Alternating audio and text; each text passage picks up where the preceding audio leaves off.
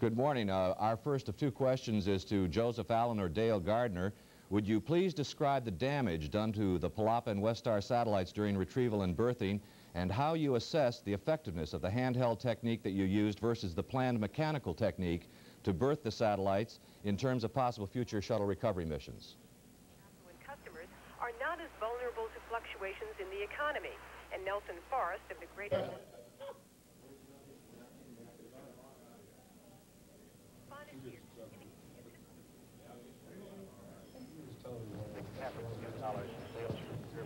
I wonder if they heard our first question. 1983. Discovery, this is CNN in Atlanta. Do you hear us? People who keep track of America's credit card use. Dallas State Children's Corporation. Apparently we're having some problem with our question getting up to the shuttle Discovery. The expressions on their face indicate it's not quite the same telephone line that we should be using. That the consumer felt things are not getting any better. So we'll keep trying here to begin this news conference. Discovery, this is CNN in Atlanta. Can you hear us? Yet even if I guess they can't hear us.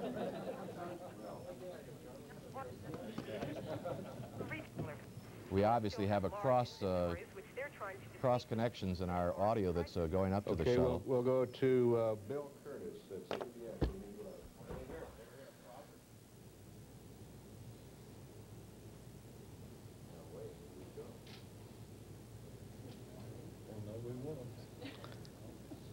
Perhaps. Go ahead, CBS. Hello, this is CBS New York.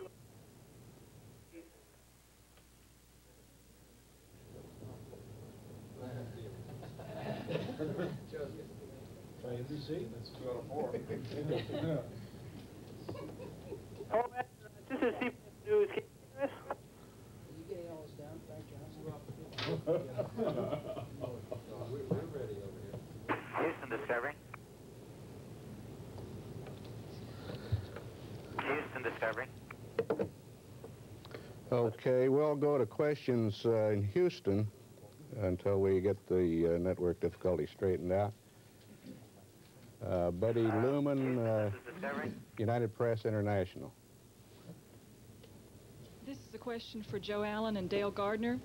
At any time during your spacewalks, was there ever a moment when you thought you might not be able to pull it off?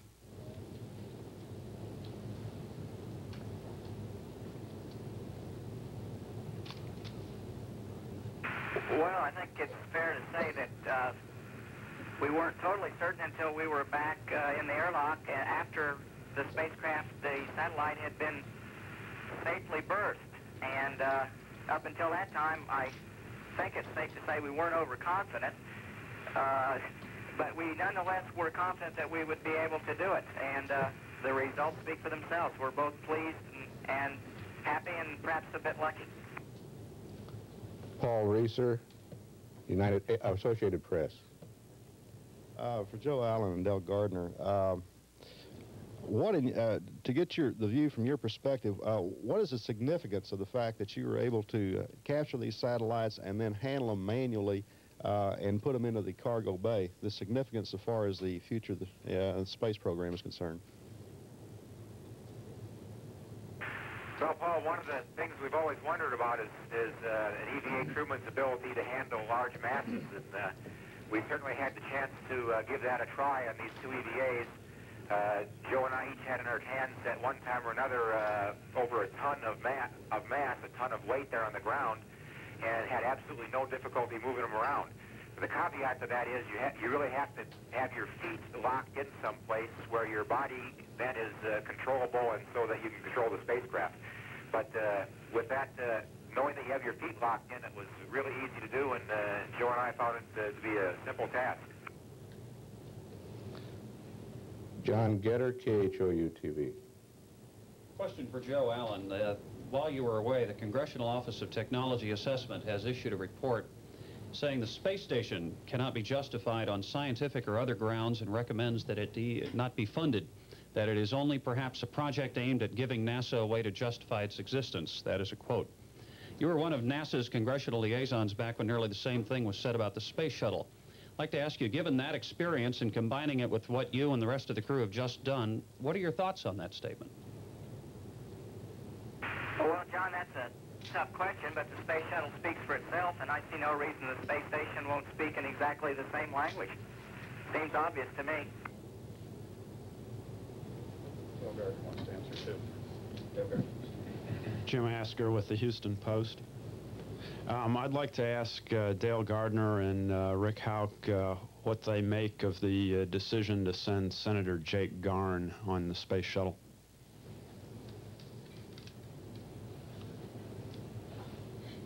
Well, we had heard that that decision was made, I think, the day before we launched into space. Of course, we're always anxious to have knowledgeable people who are interested in the space program become more knowledgeable, and perhaps this is a way for that knowledge to be shared amongst folks that have in the past showed support for the shuttle, and will perhaps make their inputs even more knowledgeable. Carlos Byers, Houston Chronicle. For the EVA crewmen flying the MMUs, I'd like for you to comment on the flying of the MMUs and also on the possibility of capturing a satellite without the use of an MMU, as in a sense Joe was doing out on the end of the arm. Well, between the two EVAs, we had to make that decision as to what we're going to do, whether to attempt to do it again with the MMU or to try to grab it by hand. And we on the ground thought that over very carefully. And the decision we finally made was to go with the MMU again, since we knew that that would work, and it worked well on the first EVA. Joe and I, after having moved the satellites around by hand in the bay, I think are fairly confident that given those same conditions, satellites of that size and spin rates and wobble rates not any larger than what we saw, that we probably could have grabbed them by hand also.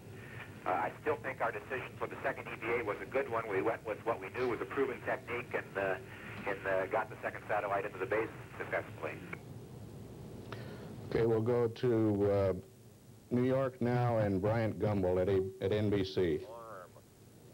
The end of that robot arm. David, that was one of the things I think of. Belay that NBC call. Go ahead, please.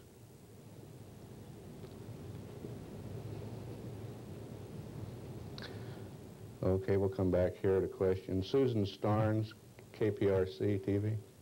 For Joe or Dale, I'd like to know if you think that your stowing of the two satellites by hand perhaps shows that the technology does exist for assembling the pieces of a space station, should Congress go ahead and authorize that.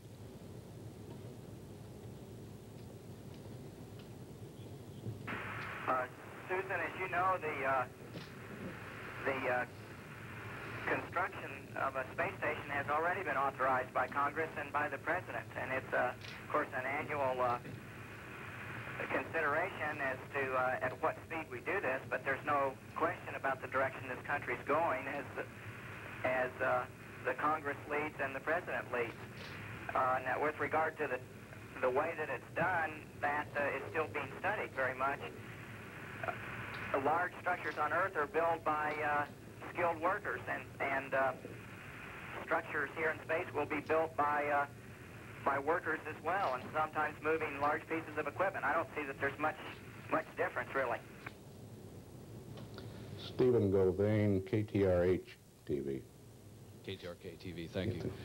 For Dr. Fisher, the other Dr. Fisher seems to be doing well in handling Kristen during your absence. I'd like you to know that. I'd like to also ask you if there's any difference in operating the arm with a person on the end of it. Not really. The arm, I could hardly tell that Joe was there.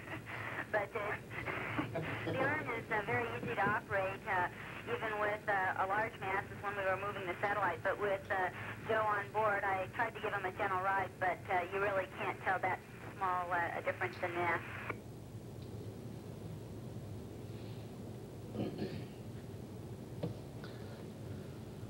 Okay, Mike Meacham, Gannett News Service. For either Joe or Dale, it looked to us as if, particularly on the first spacewalk, that you might be getting a little tired, particularly Joe holding the satellite. How tiring was that experience?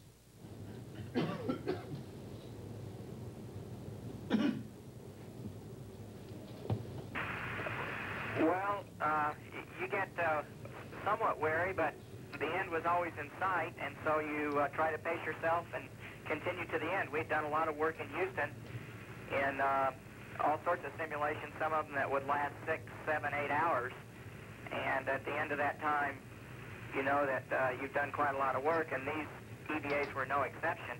In many ways, the second EVA was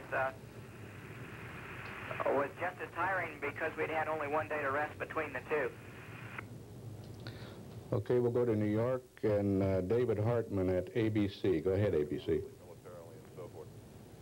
Gene, we're going to break here. I think we're going to go up and talk to the shuttle. Don't go away.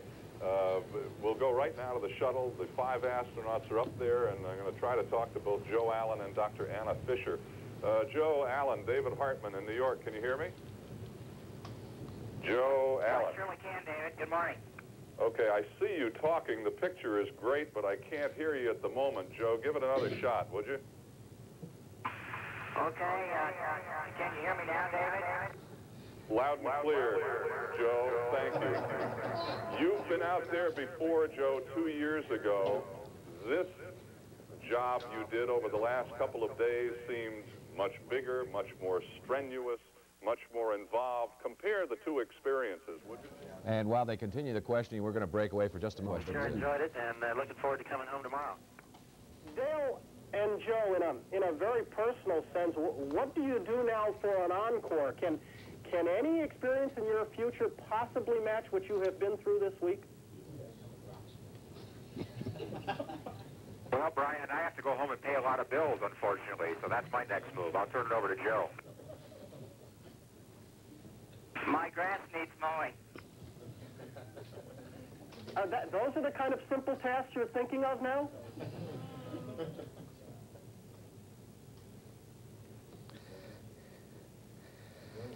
Brian, we may not have heard the question properly. Ask it again if you would. Difficult decision Babyface's mother had to make. In Boston, there is... Okay, we'll go to CBS and Bill Curtis in New York. James Derrick Ware died after surgery at Children's Hospital Medical Center. The child had the same problem as Babyface. He had no left heart ventricle. He was flown to Boston Tuesday after a surgical team at Loma Linda decided not to try and give him a baboon transplant. Now let's go to the Discovery Shuttle astronauts. If everybody is up there, we'll give you a little news down here. We're joining right in the middle of our newscast, and everybody is floating around. Dale Gardner and Joe Allen and Anna Fisher, we can see you, and David Walker and Frederick Houck, and you're waving to us. Joe Allen, can you hear us? Let's go back to that moment when you first laid your hands upon the satellite. It seemed so surprisingly easy to stop it. What was going through your mind at that time? Well, I was pleased to have docked with it. It indeed was very easy to stop it, partly because the satellite is only about as massive as a suited crewman with all the suit gear and the maneuvering unit gear attached to him. And so it was a standoff or a tie, if you will. I slowed the satellite down, and it started me spinning a little bit. It looks as though everybody had better gain some weight. You're floating away there. Joe, I thought that was just a big stunt to promote your book. It's very, very good indeed. Commander Houck, can we talk to you for just a moment? How is this going to change the way the shuttle missions are going to be conducted in the future? Well, I think it'll point the way towards an expansive way that we can use the shuttle. Certainly, we've demonstrated a capability that is envisioned and has been envisioned for the shuttle for a long time. The shuttle, of course, is a major part of the space station system, and the shuttle, by its own name, implies that we're going to be shuttling things up to and back from space station and other stations in orbit. So I think we're in the building block sense doing what NASA hoped to do all along, and that is to use this very versatile machine the way it ought to be used. Thank you all. Congratulations. It was a great day yesterday. Have a good trip home tomorrow, and you look terrific. What a thrill for us, too. Thank you, Bill. Live. Charles Crawford, Cable News Network in Atlanta. Good morning, and our question is first to either Joseph Allen or Dale Gardner. Would you please describe what kind of damage was sustained when you retrieved and berthed the two satellites? Well, we're not really sure because, unfortunately, we didn't have enough time out there to do a complete inspection before coming in. We suspect that because of the way we had to manually bring the satellites in, that Joe and I in our suits may at times have touched some of the solar cells that go around the satellites to provide electrical power. However, I think those are probably repairable back on the ground. Except for that, we're going to have to wait till we get them on the ground and have the experts take a look. Our other question is to Commander Houck. You previously were asked about Senator Garn going on as a passenger on the shuttle. I wonder how you'd answer the critics who suggest that such an idea is a waste of taxpayers' money and will mean that valuable scientific experiments will have to be postponed or perhaps even scrubbed.